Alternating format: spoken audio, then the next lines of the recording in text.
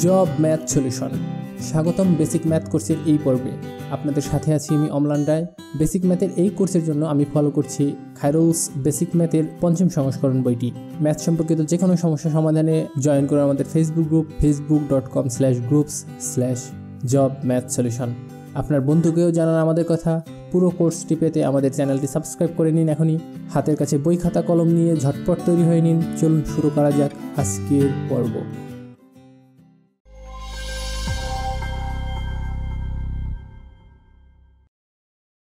আমাদের আজকের আলোচনার বিষয় হয় খাইরুলস বেসিক ম্যাথ বইয়ের ৮ম অধ্যায় সময় দূরত্ব গতিবেগ এর পদ্ধতি ৪ সময় বের করা এটা নিয়ে। এই অধ্যায়ের এর আগের ৩টি ভিডিওতে আমরা পদ্ধতি ১, ২ এবং ৩ নিয়ে আলোচনা করেছিলাম এবং সেই সাথে এই চ্যাপ্টারের প্রয়োজনীয় সকল সূত্র নিয়ে সেখানে আলোচনা করেছিলাম। আপনারা যদি না দেখে থাকেন তাহলে পেছনে ব্যাক করে দেখে আসতে পারেন। তো আমি সরাসরি অঙ্কে চলে যাব। অঙ্কে চলে যাওয়ার আগে এই পদ্ধতির জন্য প্রয়োজনীয় যে সূত্র মোট সময় সমান হচ্ছে মোট পথ ডিভাইডেড বাই গতিবেগ, এটা কিভাবে আসলো এই চ্যাপ্টারের ১ নম্বর ভিডিওতে আলোচনা করা হয়েছে, দেখে নিতে পারেন। আমরা এই চ্যাপ্টারে আর একটা নতুন পদ্ধতি শিখব, রুলস অফ এলিগেশন। দেখার জন্য সাথেই থাকুন। তো দেখুন ২৫ নম্বর অঙ্ক বলছে এক ব্যক্তি ঘন্টায় ৮ কিলোমিটার দৌড়ে কত মিনিটে ৫,২০০ মিটার পার হতে পারবে। তা এখানে একটা লক্ষণীয় বিষয় হচ্ছে আমাদের সময় দেওয়া আছে হচ্ছে ঘন্টায় এবং কিলোমিটারে, আর এপাশে দেওয়া আছে মিনিটে এবং মিটারে। তাহলে আমাদের ঘন্টা এবং কিলোমিটারকে মিনিটে এবং মিটারে নিতে হবে, তারপরে দুটার মধ্যে কম্পেয়ার করতে হবে। তাহলে দেখুন ১ কিলোমিটার সমান হচ্ছে ১,০০০ মিটার, সুতরাং ৮ কিলোমিটার সমান হচ্ছে ৮,০০০ মিটার। এই ৮,০০০ মিটার পথ সে অতিক্রম করে হচ্ছে ১ ঘন্টায়। ১ ঘন্টা সমান হচ্ছে কত মিনিট? ৬০ মিনিট, তাই তো? তাহলে ১ মিটার যদি যেতে হতো তাহলে কিন্তু তার সময় লাগতো কম। এই জন্য কী করবো, আমরা সরাসরি ওই উপরে ভাগ করে দেবো। কম লাগলে ভাঙ হয়, এটা উইকিং নিয়মে আমরা খুব সুন্দরভাবে আলোচনা করেছি। আর ৫,২০০ মিটার যদি পার হতে হয় তাহলে তার লাগবে কিন্তু বেশি সময়। তাহলে ৫,২০০ একের পরিবর্তে ৫,২০০ যদি হয়, ৫,২০০ হলে সেটা হবে গুণ, সেজন্য আমরা এটাকে উপরে গুণ করে দেব ৫,২০০। এবার যদি আমরা কাটাকাটি করে ফেলি তাহলে রেজাল্ট আসবে ৩ × ৩ = ৩৯ মিনিটে সে এই ৫,২০০ মিটার পার হতে পারবে। তাহলে অ্যান্সার হচ্ছে সি নাম্বার। আমরা চলে যাচ্ছি পরের পেজে। ২৬ নম্বর অঙ্কে বলছে একজন ব্যক্তি ৪০ কিলোমিটার বেগে ৬ ঘন্টা পথ চলার পরে ৬০ কিলোমিটার বেগে অবশিষ্ট পথ অতিক্রম করলো। সম্পূর্ণ যাত্রায় তার গতি হচ্ছে ৫৫ কিলোমিটার। তাহলে সে মোট কত ঘন্টা যাত্রা করেছিল? তাহলে আমাদের এখানে দেখুন যে প্রথমে দেওয়া আছে হচ্ছে ৪০ কিলোমিটার বেগে ৬ ঘন্টা পথ চলছে এবং ৬০ কিলোমিটার বেগে কত ঘন্টা পথ চলছে সেটা কিন্তু দেওয়া নেই, এবং দেওয়া আছে যে তার গড় গতিবেগ হচ্ছে ৫৫ কিলোমিটার, মানে মোট যাত্রা করছে তাতে তার গড় গতিবেগ দাঁড়াইছে হচ্ছে ৫৫ কিলোমিটার। সে মোট কত ঘন্টা যাত্রা করছে এটা বের করতে হবে। তো এটা আমরা স্বাভাবিক নিয়মে এরকমভাবে বের করতে পারি এক্স ধরে, অথবা রুলস অফ এলিগেশন ব্যবহার করে এমসিকিউর জন্য খুব সহজে উত্তর নির্ণয় করতে পারি। আমরা দুটি সমাধানই দেখব, সাথেই থাকুন। প্রথমত আমরা এই সাধারণ নিয়মে কিভাবে আমরা সমাধান করব সেটা একটু দেখে ফেলি। ধরা যাক যে সে মোট এক্স ঘন্টা পথ অতিক্রম করছে। তো এক্স ঘন্টা পথ যদি সে অতিক্রম করে, মানে এক্স ঘন্টা ধরে যদি সে পথ অতিক্রম করে এবং তার যাত্রার গড় গতিবেগ যদি হয় ৫৫ কিলোমিটার পার আওয়ার, তাহলে বলেন তো সে মোট কত কিলোমিটার পথ অতিক্রম করছে? এক্স ঘন্টা গুণ হচ্ছে ৫৫ কিলোমিটার পার আওয়ার, তাহলে ৫৫x, তাই তো? আবার ৪০ কিলোমিটার বেগে সে ৬ ঘন্টা পথ অতিক্রম করছে, তাই তো? তাহলে ৪০ কিলোমিটার বেগে সে গেছে হচ্ছে ২৪০। এই ২৪০ কিলোমিটার পথ সে ৪০ কিলোমিটার বেগে ছুটছে। দেখুন মোট সময় হচ্ছে এক্স ঘন্টা, তার মধ্যে সে ৬ ঘন্টা গেছে হচ্ছে ৪০ কিলোমিটার বেগে। তাহলে ৬০ কিলোমিটার বেগে সে কত দূর গেছে? ৬০ কিলোমিটার বেগে গেছে হচ্ছে এক্স ঘন্টা থেকে যদি আমরা এই ৬ ঘন্টাকে বাদ দিয়ে দিই তাহলে যে সময় থাকবে সেই পরিমাণ সময় সে গেছে হচ্ছে ৬০ কিলোমিটার বেগে। তাহলে সে মোট কত ৬০ কিলোমিটার বেগে মোট কত পথ অতিক্রম করছে? ৬০ × ৬০ কিলোমিটার বেগে যত ঘন্টা সে অতিক্রম করছে। তাহলে এই দূরত্বটা সে ৪০ কিলোমিটার বেগে অতিক্রম করছে, এই দূরত্বটা সে ৬০ কিলোমিটার বেগে অতিক্রম করছে, এবং এই দূরত্বটা সে মোট অতিক্রম করছে। তাহলে শর্তমতে এইটা এবং এইটা সমান হচ্ছে এইটা। তাহলে আমরা এরকম লিখতে পারি ২৪০ যোগ হচ্ছে ৬০ গুণ x - 6 ইকুয়াল হচ্ছে 55x।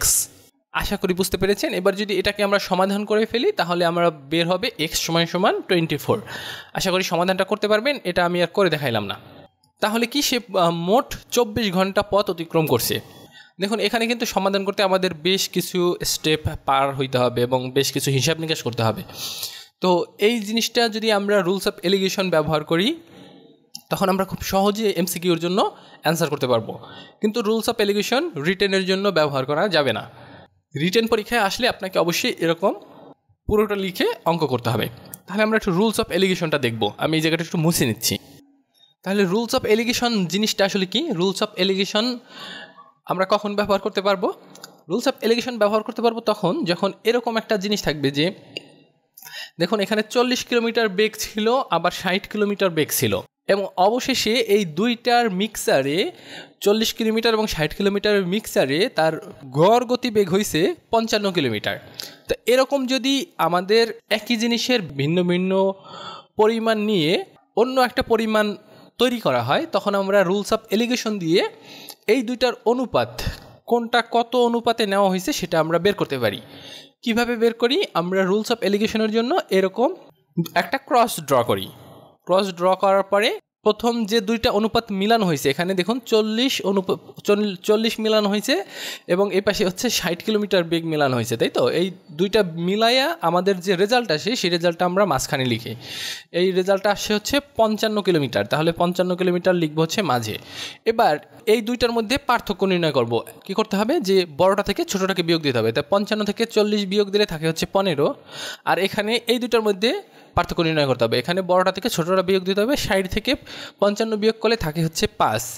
তাহলে দাঁড়াইলো হচ্ছে 5 এবং এর মাঝে আমাদের দিতে হবে রেশিও চিহ্ন। তাহলে 5:15, মানে যদি সে 40 কিলোমিটার বেগে 5 ঘন্টা যায় তাহলে 60 কিলোমিটার বেগে গেছে হচ্ছে 15 ঘন্টা। এবার এটাকে আমরা শর্ট ফর্মে নিয়ে আসবো। 5 দিয়ে যদি দুইটাকেই ডিভাইড করে দিই তাহলে থাকে হচ্ছে 1:3। তার মানে কি আমরা এটা বলতে পারি যে যদি 40 কিলোমিটার বেগে 1 ঘন্টা যায় তাহলে 60 কিলোমিটার বেগে গেছে 3 ঘন্টা। এখন এই দুটার মোট তাহলে সে কত ঘন্টা যাবে? মোট যাবে হচ্ছে 4 ঘন্টা, তাই তো? যদি 40 কিলোমিটার বেগে 1 ঘন্টা যায়, 60 কিলোমিটার বেগে গেছে 3 ঘন্টা, তাহলে সে মোট গেছে 4 ঘন্টা। এবার 40 কিলোমিটার বেগে 6 ঘন্টা চলছে। এখন 40 কিলোমিটার বেগে 6 ঘন্টা চলছে মানে কি? এই যে 1 অনুপাত, এই 1 অনুপাত সমান সমান হচ্ছে 6 ঘন্টা। 1 অনুপাত সমান সমান যদি 6 ঘন্টা হয় তাহলে 4 অনুপাত মানে মোট 4 সমান সমান কত ঘন্টা হবে? 4 দিয়ে গুণ, 4 × 24 ঘন্টা। তাহলে এটাই হচ্ছে অ্যান্সার। তাহলে দেখুন এখানে কিন্তু আমরা যদি আমাদেরকে চাইতো যে সে 60 কিলোমিটার বেগে কত পথ অতিক্রম করছে সেটাও কিন্তু আমরা খুব সহজে বের করতে পারতাম। 1 অনুপাত সমান সমান যদি 6 ঘন্টা হয় তাহলে 3 অনুপাত সমান হয়তো 3 × 6 = 18 ঘন্টা, তাই না? তাহলে খুব সহজেই আমরা এটা কিন্তু নির্ণয় করতে পারতেছি। এইখানে আপনি হয়তো বোঝার জন্য একটু সময় লাগতেছে, কিন্তু এটা যখন আপনি বুঝতে পারবেন তখন কিন্তু খুব সহজেই এটা কিন্তু নির্ণয় করে ফেলানো যাবে। আমরা এর পরের অঙ্কটাও দেখব রুলস অফ এলিগেশন দিয়ে, তাহলে আরেকটু ক্লিয়ার হয়ে যাবেন। 27 নম্বর অঙ্ক।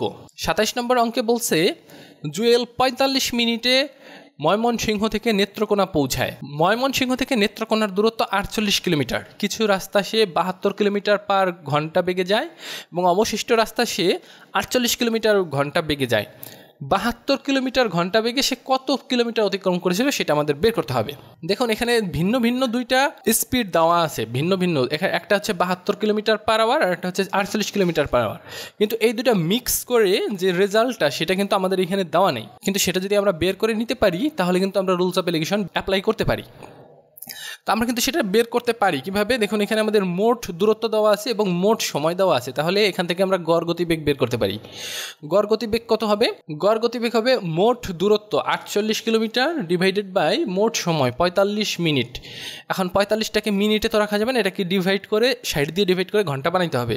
তো 60 দিয়ে ডিভাইড করতে হলে নিচে 60 দিয়ে ডিভাইড করা যায় এবং এটাকে গুণ করে উল্টাইয়া 60 দিয়ে উপরে গুণ করে দেওয়া যায়, তাহলে একই কথা হয়। এবার যদি আমরা কাটাকাটি করি 3 × 15 = 45 এবং 3 × 4 = 15 = 60, 3 দিয়ে 3 × 16 = 48, 16 দিয়ে 4 × 16 = 64। তাহলে দেখুন যে তার গড় গতিবেগ ছিল হচ্ছে 64 কিলোমিটার পার আওয়ার। তাহলে আমরা এখন রুলস অফ এলিগেশন এরকমভাবে অ্যাপ্লাই করতে পারি। দেখুন প্রথমে সে গেছিল হচ্ছে 72 কিলোমিটার পার ঘন্টা, দুইটা জিনিস মিক্স করা হয়েছে।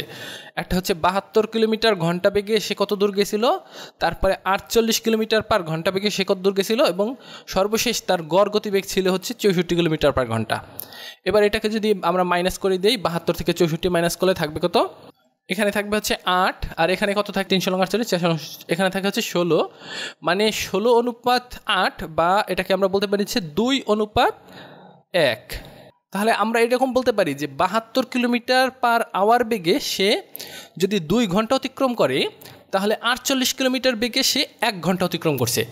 তাহলে মোট সময় লাগছে কত, 2 + 1, মোট হচ্ছে 3 অনুপাত, তাই তো? দেখুন যে 2 ভাগ সময় সে 72 কিলোমিটার বেগে অতিক্রম করছে, এবং 1 ভাগ সময় সে 48 কিলোমিটার বেগে অতিক্রম করছে, এবং এই মোট হচ্ছে তাহলে 3 ভাগ। তাহলে দেখুন এই 3 ভাগ সমান সমান দিয়ে দেওয়া আছে হচ্ছে আমাদের 45 মিনিট। 3 ভাগ কেন, এই মোট সময় দেওয়া আছে হচ্ছে 45 মিনিট। তাহলে 3 ভাগ সমান সমান যদি 45 মিনিট হয়, তাহলে 2 ভাগ সমান সমান কত, 45 গুণ হচ্ছে 2/3। 2/3 কেন, মোট 3 ভাগের 2 ভাগ, 3 দিয়ে যদি আমরা কাটাকাটি করি, 3 15 হচ্ছে 45, 15 দুগুণ হচ্ছে 30। তাহলে 72 কিলোমিটার বেগে সে 30 মিনিট পথ অতিক্রম করছে। 1 ঘন্টায় যদি সে 72 কিলোমিটার যেতে পারে, তাহলে 30 মিনিটে সে কত দূর যেতে পারবে, এটা হচ্ছে আমাদের নির্ণয় করার ব্যাপার। কারণ আমাদের চাইছে হচ্ছে যে 72 কিলোমিটার বেগে সে কত দূর অতিক্রম করছিল। এখন যেহেতু সে 30 মিনিট অতিক্রম করছে 72 কিলোমিটার বেগে, সুতরাং 1 ঘন্টা বা 60 মিনিটে যায় হচ্ছে 72 কিলোমিটার, তাহলে 30 মিনিটে যাবে তার অর্ধেক মানে হচ্ছে 36 কিলোমিটার। এটাই হচ্ছে অ্যান্সার, 36 কিলোমিটার। এখানে একটা লক্ষণীয় বিষয় যে আপনি যদি এইখান থেকে যে 2:1 এটাকে যদি আপনি দূরত্বর সাথে হিসাব করেন, যে 2 ভাগ দূরত্ব সে 72 কিলোমিটার বেগে এবং 1 ভাগ দূরত্ব গেছে 48 কিলোমিটার বেগে, তাহলে কিন্তু ভুল হয়ে যাবে।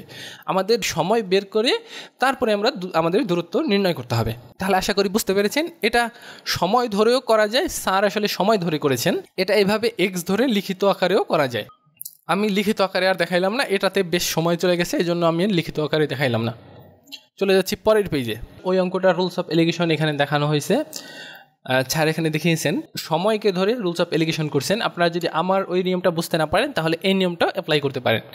আমি এটার বিস্তারিত দেখাইলাম না, কারণ অলরেডি একটা দেখাই ফেলছি। আমরা চলে যাচ্ছি হচ্ছে 28 নম্বর অঙ্কে। বলছে ঢাকা থেকে করিমের বাড়ির দূরত্ব 355 কিলোমিটার। সে বাসে ঢাকা থেকে বাড়িতে রওনা হলো। 319 কিলোমিটার যাওয়ার পর বাসটি নষ্ট হয়ে যাওয়ায় বাকি পথ রিকশায় গেল। বাসের গতিবেগ 22 কিলোমিটার পার ঘন্টা এবং রিকশার গতিবেগ 6 কিলোমিটার পার ঘন্টা হলে বাড়ি পৌঁছাতে মোট কত সময় লাগবে করিমের? দেখুন এটা খুব সিম্পল একটা অঙ্ক, সব কিছুই দিয়ে দেওয়া আছে। 319 কিলোমিটার বাসে গেছে এবং তার বাসের গতিবেগ ছিল হচ্ছে 22 কিলোমিটার পার আওয়ার। তাহলে তার সময় লাগছে হচ্ছে, এটাতে যেতে তার সময় লাগছে হচ্ছে 14.5 ঘন্টা। আবার বাকি পথ 355 কিলোমিটার থেকে 319 কিলোমিটার যদি আমরা বাদ দিই, বাকি থাকে হচ্ছে 36 কিলোমিটার পথ। এই 36 কিলোমিটার পথ সে গেছে হচ্ছে 6 কিলোমিটার পার আওয়ার বেগে রিকশায়। তাহলে তার এতে যেতে সময় লাগছে হচ্ছে 6 ঘন্টা। মোট সময় লাগছে হচ্ছে 14 + 6 মানে 20.5 ঘন্টা, বা 20 ঘন্টা 30 মিনিট। এটাই হচ্ছে অ্যান্সার, 20 ঘন্টা 30 মিনিট, বি নাম্বার। 29 নম্বর অঙ্কে যদি একটু দেখি, যে একটি গাড়ি ঘন্টায় 25 মাইল বেগে ঢাকা থেকে চট্টগ্রামের অভিমুখে রওনা হলো। আরেকটি গাড়ি ঘন্টায় 15 মাইল বেগে চট্টগ্রাম থেকে ঢাকা অভিমুখে রওনা হলো। ঢাকা এবং চট্টগ্রামের দূরত্ব 200 মাইল হলে গাড়ি দুটি কতক্ষণ পরে মুখোমুখি হবে?